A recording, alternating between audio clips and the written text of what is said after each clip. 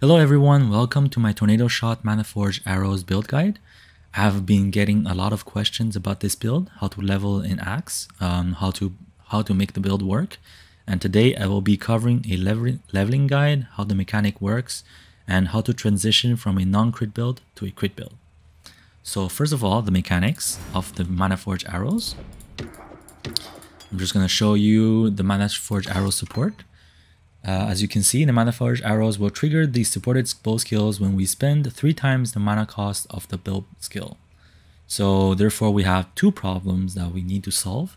The first is to have a skill that spends a lot of mana to trigger the other skills.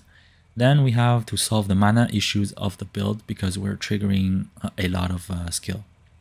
The first problem is easy to solve. We have a 6-link Tornado Shot.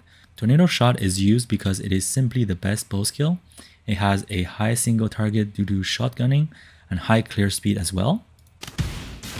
As you can see, the mana cost of Tornado Shot will increase depending on the support gems. Currently, it is sitting at 22 mana and 14 life.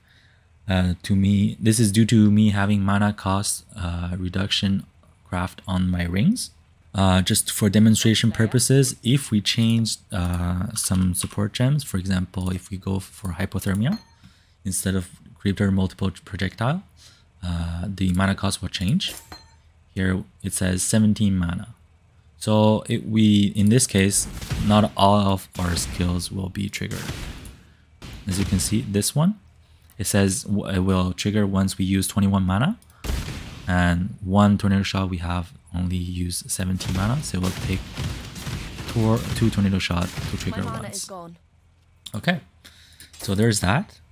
There are a couple of ways to help us with mana issues. The first, we have mana cost on our rings. This is important since it will reduce the mana cost of the trigger skills as well. So as you can see, the trigger skills only cost 5 mana, for example, here, and 7 mana for Burning Arrow, Tornado Shot 7 mana, 5 mana, 4 mana, 4 mana. So it will reduce the mana cost of those skills as well. Then we have Life Mastery. Over here, it says the skills cost life instead of 30% of mana cost. So this will convert 30% of the mana cost of the skills into life. So this is why we have a cost regarding when we trigger the skills, it says it costs 7 life. And as you can see, when we trigger it, our life will lower.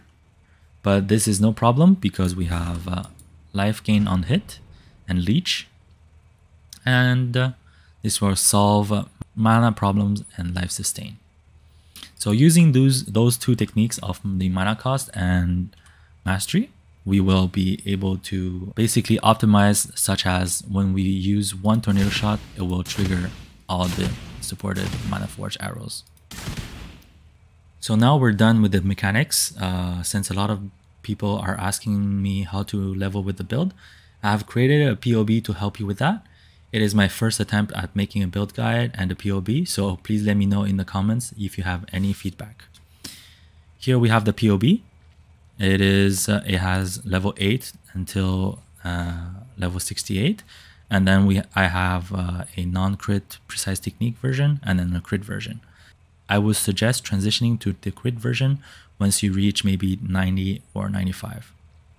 So let's take a look at the leveling tree. This is what the tree looks like at level 8 and then 13. And then we are going to be rushing to precise technique in the early game and also take these nodes to give us accuracy. It is important that when we take precise technique, we cannot deal critical strikes, but we have 40% more attack damage if our accuracy rating is higher than maximum life. So it is important to check that if your accuracy is more than your life when you're leveling. Glad to see you. You can look at the stats over here. Offense.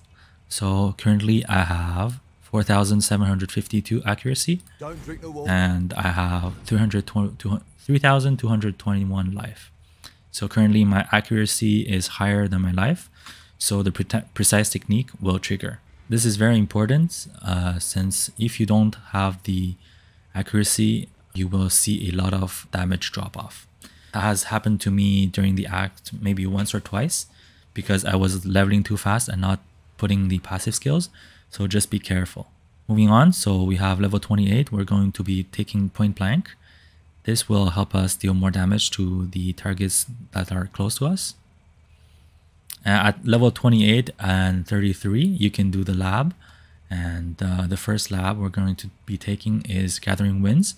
This will basically give us tailwind and help us give us more action speed, movement speed, things like that, and help us clear the axe faster. From level 33 to level 43, there we are going to be taking the nodes over here that gives us an additional arrow and some accuracy, because we want to make sure that our accuracy is higher than our life. We're also going to be taking some nodes over here and remove nodes here to save some points. And then we have level 55. Basically, I'm rushing to get another node over here that adds another arrow to our skills. At level 55, we also can do the lab, and the second lab will be taking Ricochet. This will make that our projectiles have chain and have a 30% chance to collide to chain when colliding with the terrain. And finally, at level 68, this is what I would say I have when I'm done with the acts. So I have Onslaught, some life over here, some life over here. And most importantly, we'll be taking some damage over here and the spell suppression nodes. This will help us with our tankiness. And if we look at this tree, we'll have 80% spell suppression chance just by having these nodes over here and these nodes. And later on, we will also be taking the spell suppression mastery that'll give us chances lucky, and this will further increase our spell suppression chance. As you can see, it goes from 80 to 96. And next, continue on, staying with the precise technique. I have a non-crit build. So this is what my tree looks like when I was around 90 and 92. Basically, we have all the skills over here on top. This is going to give us mana reservation skills, efficiency here and here. This way we can have determination aura, grace aura, and we have precision aura as well. Other than that, I'm going to be taking the nodes over here regarding marks, and the marked enemy cannot regenerate life. As for the skills during leveling, I have made some here. So the main skill we're going to be using is Galvanic Arrow, Mirage Archer, and Added Cold Damage. As for the damage, you can use Added Cold, Added Lightning, or Added Fire. It doesn't really matter. It will depend what are the socket colors you pick up when you're leveling. As for single target, we'll have the Ballista Totem in the early game with Galvanic Arrow and Added Cold damage, or whatever socket colors you have. And also we have Steel Skin as a defense to help us tanking some damage. We're going to have Steel Skin on our left click over here, so it triggers once it is on cooldown automatically, as you can see over here. Other than that, we can start using Manaforged arrows with Frenzy. This will help us generate some Frenzy charges, which is increase our attack speed and damage. As for auras, I feel like for beginners, it is really important to use auras when you reach level 16 and buy them. Using 2 damage auras will help your damage when you're clearing the monsters and make the campaign very smooth. Later on, we will be using Purity of Elements once we have issues with our resistances, and this will also help with the element immunity. It is important to use precision in the axe, since this gives us a lot of accuracy, and when we are using precise technique, we want the accuracy to be higher than our life. Later on, at level 28, you can get the Artillery Ballista. Our single target skill will be changed to Artillery Ballista with added cold damage, elemental damage with attacks. This totem will deal a lot more damage, but has a little short delay when the arrows fire. Moving on, we have level 38. We'll have Mark on Hit and Sniper's Mark. This, if you have extra socket when you're leveling, this is a damage boost as well, because we'll be cursing the enemies with Sniper's Mark. For the rest of the acts, basically I have here the main skill, I have added elemental damage with attacks and Trinity. And when we are using Trinity, just make sure that it is triggering correctly, because sometimes you might not be triggering Trinity correctly. So if that happens, just swap the auras or the damage gems. For example, if you're missing cold damage, just if you're missing cold damage, you use cold damage. If you're missing lightning damage, use lightning damage. So how Trinity works you have to have 2 high elemental damage in order to trigger it properly. And in order to see whether you're triggering Trinity properly, you will see an icon on your bar. Let me go to the aqueduct over here, just for demonstration purposes.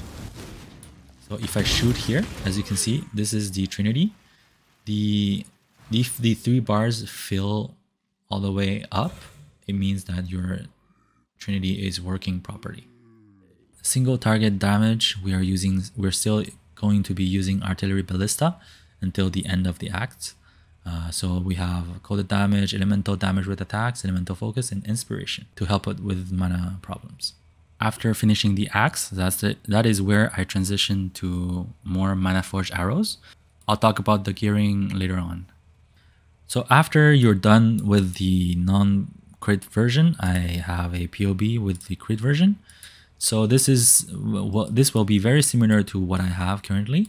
Basically, what we do is we remove the precise technique over here, and we're going to be taking some crit nodes here that increases our crit multi and critical chance, and over here same as well, critical multiplier and critical chance, and here, and that's about it. We are going to be also taking here and here also we have nodes that increase our critical chance, and we're going to be taking the bow mastery to increase critical chance as well. Usually we will not have any accuracy issues because we're using the high reach truth, which grants us high level precision aura. So level 30 precision, and this level 30 precision is basically giving us all the accuracy rating we need. So let's take a look at my current character. Currently I have all 75 resistance, and I tried to get a positive chaos resistance because if not, we're going to be taking a lot of damage over time. And we currently have 73% spell suppression, and this is because I've removed some nodes over here and change it to crit. And then when we use our potions, we have 69 chance to evade attacks, and when we use the armor potion, we have 69% physical damage reduction. When I encounter difficult content, I also use Val Grace, just to show you what. Okay, so as you can see, this is Val Grace. When we're doing some difficult content, I'll be using Val Grace over here. It will increase our evade chance to 72%. With this flask, it's going to be 86%. All right, let's talk about gearing. I'll have a spreadsheet over here with the leveling POB, non-crit POB, and the crit POB. With those two have the items I use, and this one doesn't. So just take a look if you guys want. And I'm going to be covering some cheap uniques you can use right after the acts, or even during the acts you can use. So we have Prism Weave, the Taming, which is a ring, the POE Prism, which is a quiver, the White Fletcher, good quiver. So the goal is to try to reach 2.5k life and 75% all resistance when you reach maps. For gloves, we're going to be using unique gloves Tanu Ahi. This gloves is really good for us because first of all, it gives us attack speed. It also gives us adrenaline and onslaught with a 10% chance when the leech is removed by filling life, and we're constantly leeching and removing life because we're using life as our skill and leeching when we hit monsters. So there's a high chance we proc adrenaline and onslaught. For the amulet, we're going to be using High Risk Truth. It gives us a large amount of dex and accuracy, so we can replace dex nodes with tattoos. For example, I'm planning to replace some of the dex nodes over here with projectile speed tattoos or whatever you need, such as attributes, chaos resistance normally. For the helmet, we're going to be using the fledgling. So this is basically a big amount of damage, projectile speed and projectile damage, and we convert the projectile speed to projectile damage as well. And it also gives us far shot. This is basically this ascendancy. This is why we're using focal point as our last ascendancy. If you are not using this helmet, you can choose to allocate far shot and not focal point. For bows, when you start maps, I would look for an 800 elemental damage bow. So here is a trade website. This is an example of so it costs us 10 chaos maybe. This one looks really good. It has critical strike multiplier, projectile speed. The EDPS doesn't really calculate the critical strike multiplier and projectile speed, so those two are also damage boosts. It doesn't have to be 6 link because we don't need a 6 link other than our tornado shot. And if you want to transition to crit, I would look for a spine bow with crit and attack speed, and usually with 1.5 attack speed and 7.5% base crit is really great. Here is a link to 950 EDPS bow. They cost around 1 divine to 5 divine depending on the suffixes usually. So if you can look at the crit chance, the base crit chance, and the attack speed over here. For example, this bow is really good. It has crit chance and crit multi. I think this is worth more than 1 divine, and probably people are going to buy it. What I'm looking for is usually tiers of the fire, lightning, cold damage. That is the most important, and if we can craft some other stuff on the suffix. Oh, and you see the 1 divine bow is gone. So, yep, that was a really good bow. You can also look for additional arrows. For example, what I have currently is a bow that has decent crit chance, and I don't have the attack speed, but it's fine. And I have the additional arrow. I got this bow for around 4 divine, so this is really good. And I also have an additional arrow on my quiver. This is also really important if you want to upgrade your quiver. Overall, I have 11 arrows for my tornado shot, and all the other skills, they are firing 7 arrows. And this is not even the maximum amount of projectiles, since the bow can roll 2 additional arrows. We're going to be putting tattoos over here, and this will further increase the amount of projectiles we fire. I'll be doing some upgrade, but first I have to farm some currency. So I will make maybe a final update video to this build. Other than that, I'm going to be leaving a POB to my character from POE Ninja. This way you guys can keep getting updates and look at my profile. I think I'm going to be also putting a section over here for frequently asked questions. So if you guys have any questions, I'll leave them down below in the comments. I'll try to copy them and answer them over here. So come take a look at the spreadsheet. Maybe there are some updated information. I think that's it. This is my first build guide ever. Hopefully you guys enjoyed it. Leave a like, subscribe. And if you guys have any questions or comments or feedback, feel free to leave them down below.